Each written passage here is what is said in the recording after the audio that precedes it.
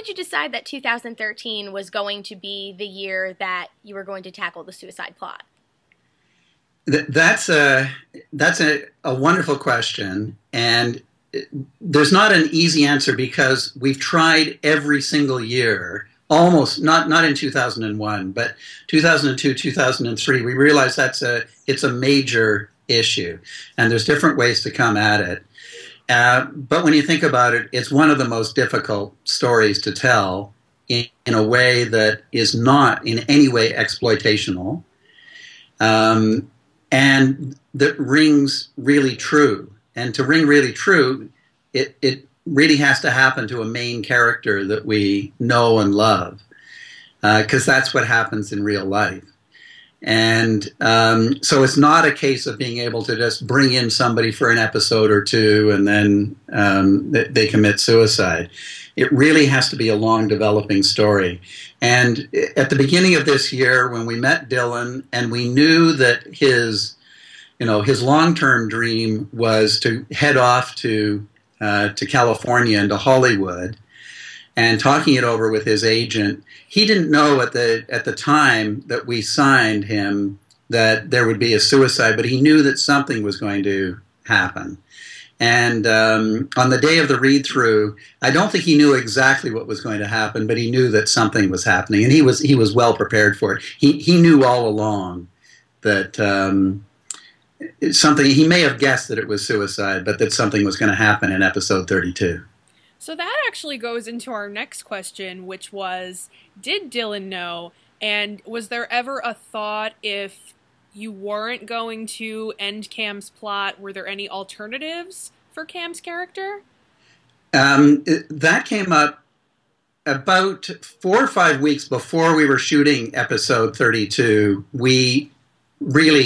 I started to pull back and say, Dylan is doing such a great job. And Dylan was loving doing what he was doing. And the thought of leaving the friends and family that he had, sort of bonded with over Degrassi. Remember, he went over to Ghana as part of the Free the Children trip. So there was a whole group of them living in these incredible conditions where they were faced with themselves, but with life in a very, very different way, and starting to realize how precious life is, and also how different people in different parts of the world can be happy in very different ways. It's not all about being a television star. It's not all about having money or doing There's some very basic parts of life that you can be very, very happy with. Mm-hmm. And he was discovering this about himself, and also, and all the other Degrassians who were there were discovering it. Some of them, of course, not for the first time. Right. And he was really wanting to stay around, but we all agreed, no, we've gone down this path. We'd already set up some of the signs. When you look back, I think you see the signs. I mean, people who jump off high places and break their arms, and right. There is a signal there. Even though on the outside he's got this, really neat girlfriend. He does well. He's a hockey star. So to somebody just looking in for one episode, they might think, hey, this guy has it made in the shade. But if you actually look over the 32 episodes, you see the signs that are there. And if we were ever going to tell a story, there was no way to back out now. So we went forward with it. I think it was more so that we didn't want to see the signs. Yeah. Thinking back, because if you think about it, like giving credit to Degrassi's really careful responsibility for the plot, right. They did give us these hints along the way. We just didn't want to see it. No, and we even brought it up in some of our vlogs that, yeah.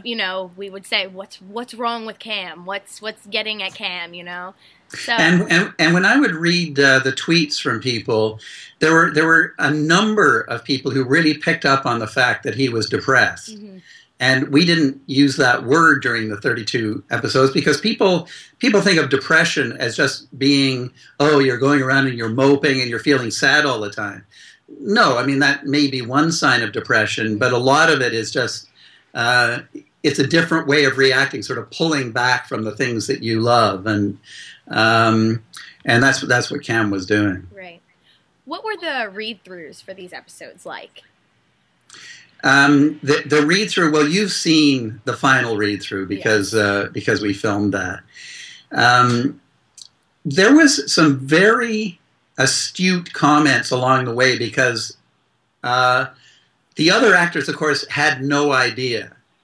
And certainly they didn't have any idea when we were reading episode 32, and you've seen the behind-the-scenes video of that. Mm-hmm. But before then, there was sometimes, I mean, the actors, some of them very quickly picked up on the fact that he was depressed, and that, he was, the fact that he and Maya were sort of coming together and not coming together was just another sign of a depression, somebody who needed help.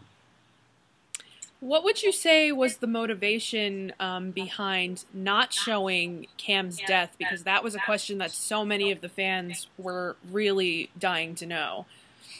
The real motivation, and this came from psychologists that we spoke to, both in Canada and the United States, who gave input. They were very clear, that is not the story that we're telling. This is not an exploitational kind of video where you see something horrible. It really was all about what the reaction was to the people who were left behind. And that, to me, was what I really liked, not just in that episode. Although I thought Maya, people, of course, when you just see that episode, you say, what's going on with Maya?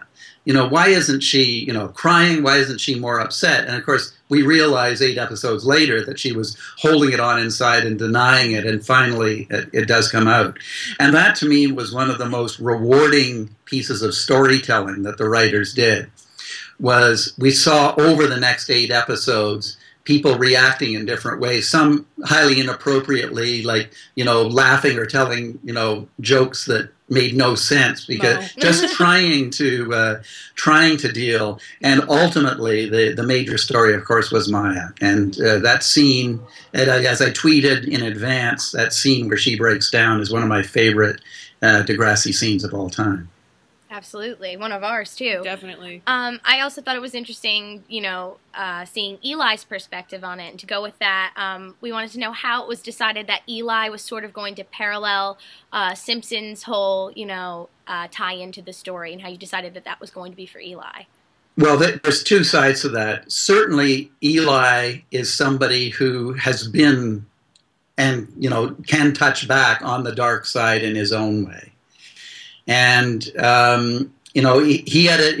is not depressed. He's bipolar, but he goes through periods that are very dark. Mm-hmm. And so it was natural, and also, of course, Monroe is such an incredible actor. It was natural to want to tell a story of him, acting out in ways that are believable in the Eli character. And yet, if you just talk about it and say, oh, he takes some drugs and then he runs naked through the school, it sounds, oh, yeah, that's weird.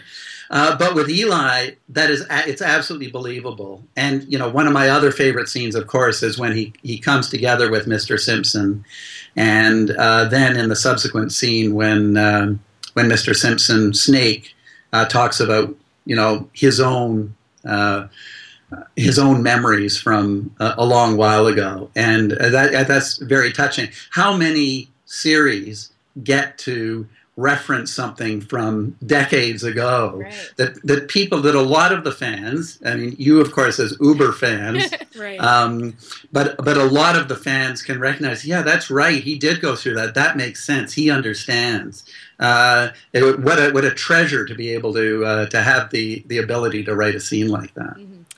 So we heard there might be something going on today where there might be some scripts being read for the new season. And we were wondering if you could tell us what might be going on today.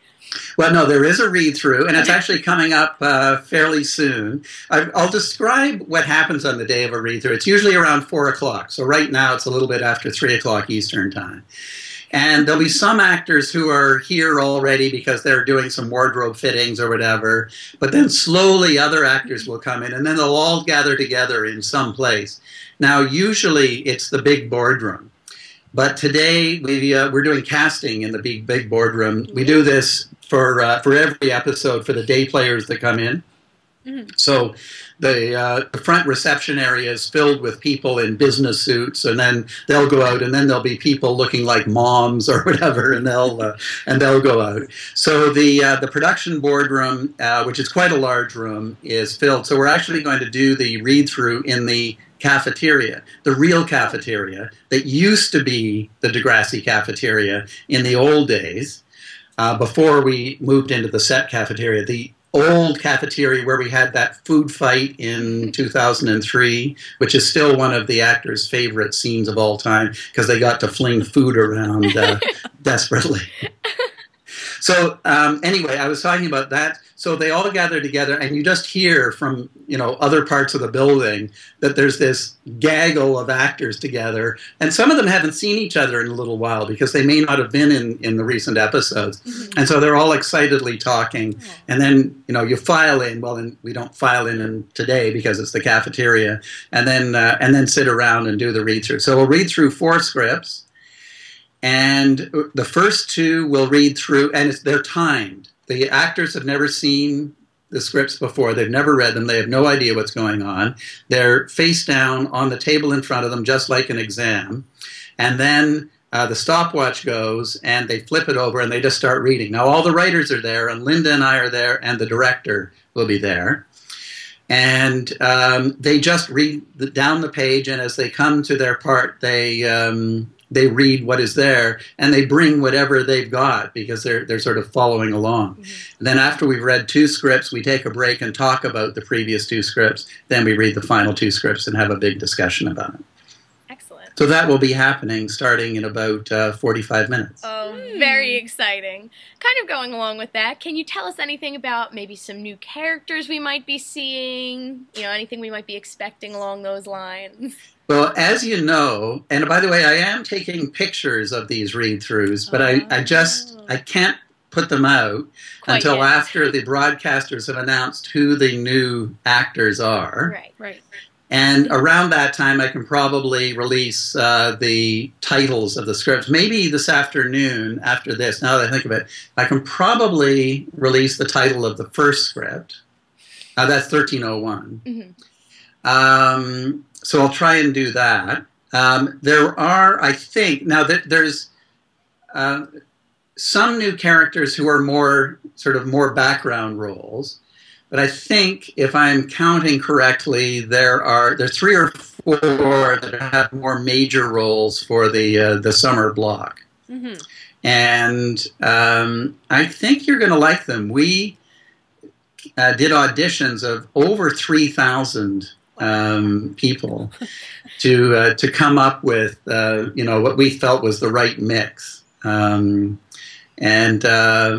they'll start off right off the top in 1301, 1302. Then there's actually a main character, at least one, that won't come in until the fall block. Maybe a couple of other more minor characters. Mm-hmm. Interesting. So we recently heard that Alex Steele won't be returning to the show, and we just wanted to know if we might be seeing an ending for Tori's character? No, I'm really hopeful that that the character may come back again. So we're not, there's not going to be an ending. It really, the writers had sort of written themselves a little bit into a box and wanted to do some different things, and it worked out this way. And Alex herself was keen to, try doing some more movie type of roles and other things, and just some other things in her life.